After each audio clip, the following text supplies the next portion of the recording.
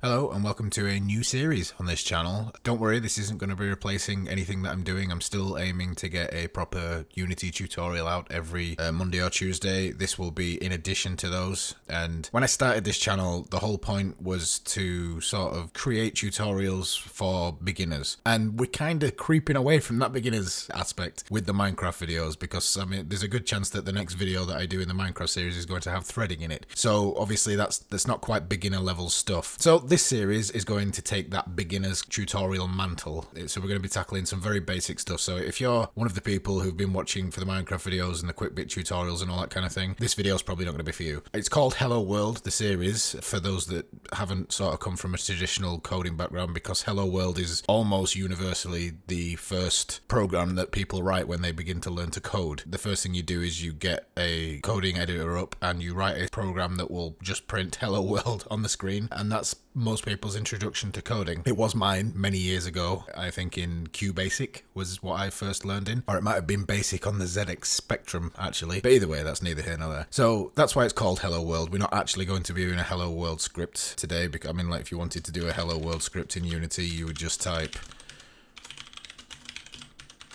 and that would be it. Obviously you would put it inside of a function.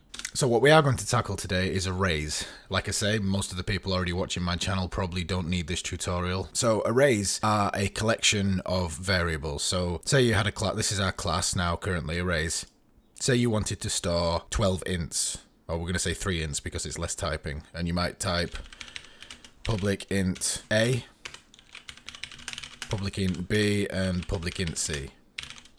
And that's a perfectly fine way of storing it, but it's not very efficient if you have a lot of ints or if you don't know how many ints you need to store. So that value may change depending on the script or depending on the information that you're pulling in from, say, an external file or something like that. So what we do in this case is we create an array.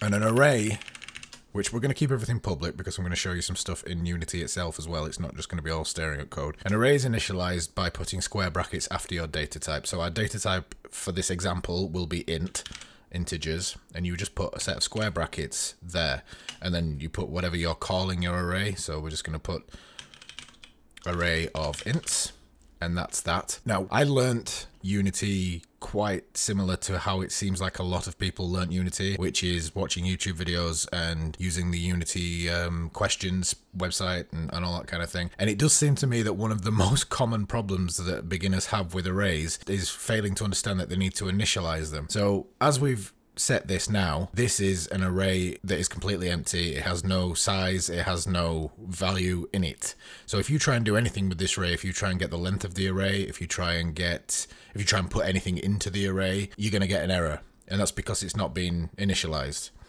So in a function or in your start, you would put something like array of ints equals new int, and then you would put the size. So let's put 5. So this has created an array of 5 integers, and whatever the default state for that data type, this here is, will be the default of these. So an integer, when you initialize it, if you don't give it a value, is 0. So this is currently an array of 5 zeros. If you created your own custom data class and you made an array of that, and in that data class you didn't give it a default state, so an initialized version of that data class is null, then you would get an error trying to access it because it would just be an array of null values. The way you can set things from here is you could do it like this. You would get a specific index by calling your array, putting some square brackets after it, and then the number. So we put 3, and then you could just put equals and then whatever number. One thing to note is that the size of the array is from 0, not from 1. So even though the size of the array is 5, the maximum index is 4 because we're starting at 0. So you've got 0, 1, 2, 3, 4. That's 5 indexes.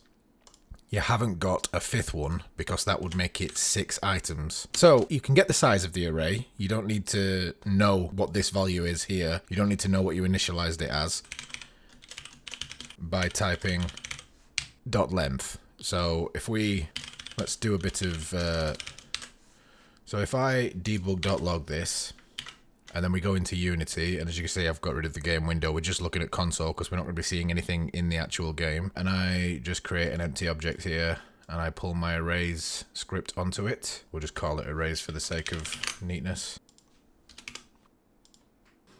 you can see we are displaying that we have a length of 5. And the reason I've shown you that, other than showing you how you can get the length of an array, is because it is important to note that it is showing you the size of the array, not the maximum index. So if you wanted the last index, say we wanted to call whatever the last current one is, we couldn't put array of ints dot length as our index number, because that would actually give us 5, and 5 is out of bounds. So what we would have to do if we wanted to get the last index, whatever that is we would have to type -1, and then that would actually give us the last index. So let's just get rid of this for a second. So another way we can initialize it is by setting the values at the same time as initializing the array. So the way you would do that is at the end of your array of ints equals new int 5, you would then put a space, curly bracket, and then you could set your values in there. So you could have 45, 76, 23, 9, and 12. And then that has set a value for each one. And then a way we could quite easily display this is if we just do a for each. For each is a nice easy way of looping through anything. So you pass in a list, a collection of type. It could be a list or an array. It doesn't have to just be an array. In this case, we're passing in int. So for each int, and then we'll just call it number, in array of ints. So that's just literally going through this array, and for every integer in that array, that's what this is. It's telling it what type it's looking for. So if we passed an array of anything other than ints into here, we get an error. For each int, and then do something in here. And what we're going to have it do is we're going to debug.log, and then we're just going to type, and then down here, debug.log, total length of array of ints dot length. And then if we go back to here and run that, we can see it's listed all of the numbers that we've put into there, and it has given us our total length at the end. The reason that I made it public is because if we look over here, when it's public, you can actually access this array in the inspector. So this is useful if you have a data. This is another reason why you'd want to access the length, because you could, I mean, you wrote your code, so you're going to know exactly what size you've initialized this array at. However, if we'll just stop this script. If we delete this line here,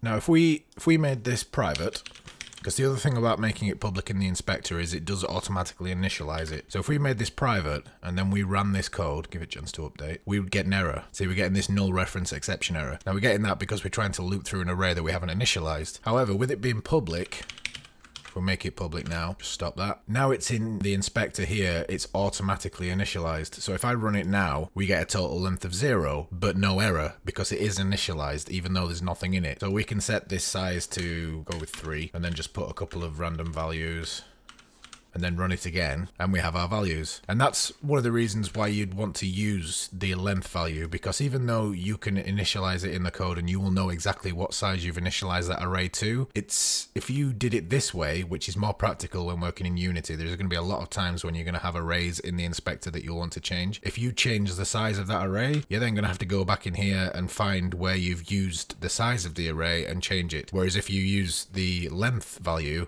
then it will always be right regardless of what size the array is. And so the other little thing I'll just touch on, we'll just delete all this. You don't have to make it public. The thing about making it public is if you make it public, it is accessible all over the place. Like anything can get to it, and that's not always good practice. So one thing you can do is you can have it private, but you can still have it show up in the inspector by typing this qualifier, serialize field, and then you would have private int, and then just call it array for now.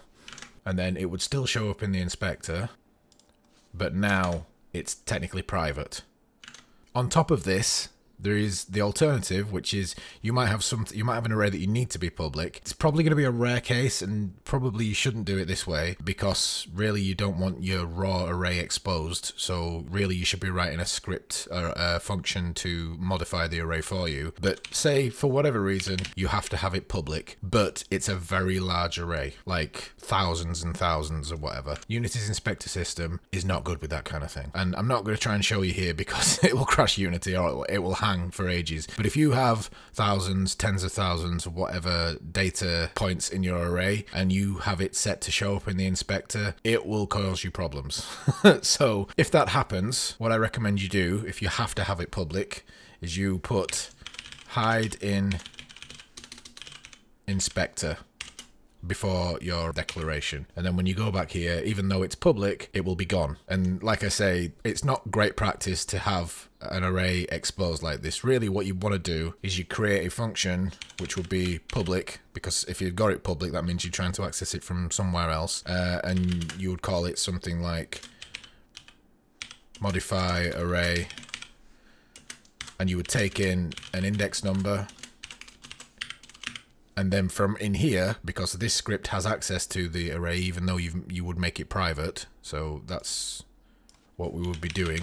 You would make that private, and then you would use this function, and then obviously in this function you would just put array index equals value, and obviously you would want the value as well. So it would just pass in an index and a value, and then you'd set it in here. But what this does is it means you can keep this private, and also you can put any validation checks. So say you don't want the integers that you're passing into this array to be bigger than 5. You could have your if value is greater than 5, either set value to 5 or put up a debug warning or throw up an error, whatever you wanted to do. Basically, if you're passing through a function like this, you have complete control over what happens to the data as it goes in, and you can also have a similar exact same function for getting data out of the array, and then you can control the data going out as well. But if you do want to do your array as public and it is going to be a large array, definitely do not show it in the inspector. So we'll just touch on one last thing, and that is multi-dimensional arrays. So we're going to stick with ints. This will work exactly the same for any data type. Basically, whatever data type it is, you just, like, you can have string, float, whatever it is, whatever your data type is, you can have multi-dimensional arrays by putting a comma in there. So this is now a 2-dimensional array. And what a 2-dimensional array means is, if we just bring back our start,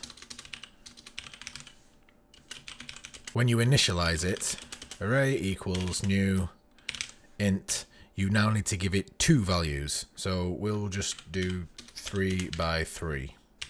And you can think of this as a 2-dimensional grid, like a grid of 3 by 3, but it would be easier to think of it as a list of arrays that are of length 3. So I'll just be easier to demonstrate it if I just write it out like this. So get rid of those. I'm going to open some curly brackets, and then basically we're going to create 3 length arrays. So just quickly type out some random numbers.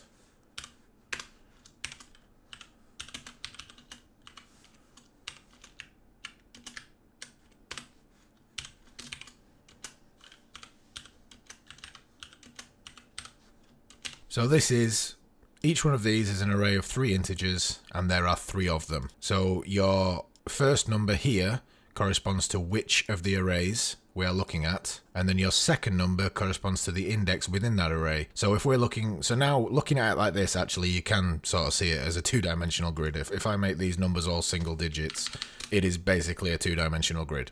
So 1 by 1 would be, well actually we start at 0, remember, so 1 by 1 would be 7, and 2 by 2 would be 1, and 0 by 0 would be 4. So that's basically how the 2-dimensional array works. And then if you were going to call, if we were going to grab a value out of there, we would just put array, let's see, we'll go with 0. So our first, so we're going to be accessing our first array by 2. So that gives us, that should be giving us 7. So let's just test that. There we go, 7. And then obviously this works the same way for 3-dimensional arrays and however many dimensions you want to go up to. And it works the same for whether you're using an integer or a float or a vector 3. Actually, I will touch on one more thing. Let's say you have a public class, and I'm going to go over classes in a bit more detail in another video, but just say you have a public class, just call it my class, and in that class you had, let's say, a public int equals naught, and a, oh sorry, you have to give it a value, and a public string equals nothing. This is a lazy way of initializing, by the way. Really, you want a constructor in here, but I'm going to go over that stuff in a later video. You could then make this two-dimensional array of type myClass. Now, obviously, this is going to throw up errors now because we're going to try to put in data that doesn't work. So we'll just delete that for a second, and we'll delete this. And just for the sake of showing you, I'm going to make it a single-dimensional array, and we're going to make it public again so that we can see it in the inspector. And as you see, it's not showing up in the inspector, and the reason for that is we need to actually serialize it like with the serialize field, only this time we're typing system.serializable, and this makes this class able to show up in the inspector. So if we give our array a size of 3, and then for each one we'll just put some values, and then we go back to here and we'll do our for each again, and this time it's going to be for each my class. We'll just call it m in array, and we're going to do debug .log, and this time we're going to use string.format. We'll put there r, and we'll just say, so for our first value is going to be the number, the integer, and our second value is going to be the string. And then we pass in those values, so the first will be m.integer and then m.text. You can see that we're accessing both parts of our custom class. And that, I think, is where we're going to stop on this one. I will go over lists as well, and other data types like queues and possibly dictionaries as well. And as I say, I do plan to do a bit more in depth, a lot more in depth on making your own custom classes and stuff like that. Basically, all the fundamental stuff that it's quite easy to overlook if you're a non-coder and you've come into Unity and you're sort of learning a lot like I did. I mean, I have some coding background before I started learning Unity, but I wasn't far off a complete novice when I started. So I feel like I do have a bit of a grasp on the sort of things that you can overlook when you're learning from YouTube videos and questions online. There are some very fundamental basics that it's quite easy to think aren't important to what you want to do, when it makes life so much easier. So that's the aim anyway. If you like the video, like and subscribe. If you have any ideas for what you want in this series, let me know in the comments. And like I say, for the people who are already subscribed to this channel, don't worry, these videos aren't taking the place of any of the videos that you're here for. And that's all for now. Bye bye.